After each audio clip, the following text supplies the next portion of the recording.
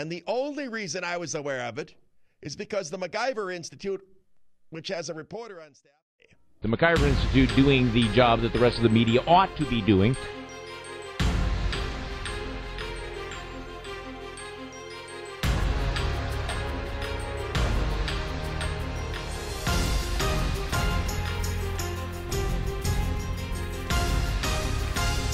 People came out for the Tax Day Tea Party in Madison on Thursday.